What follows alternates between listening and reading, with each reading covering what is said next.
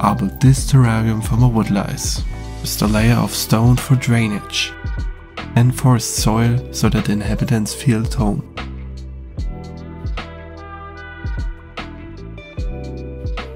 Oh, I almost forgot about the secret room I'm building from eggshell.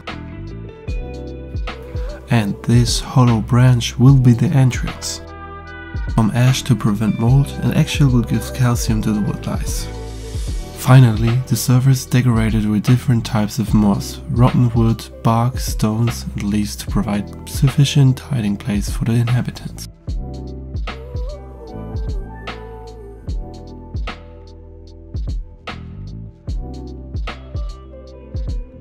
And this is how it looks like.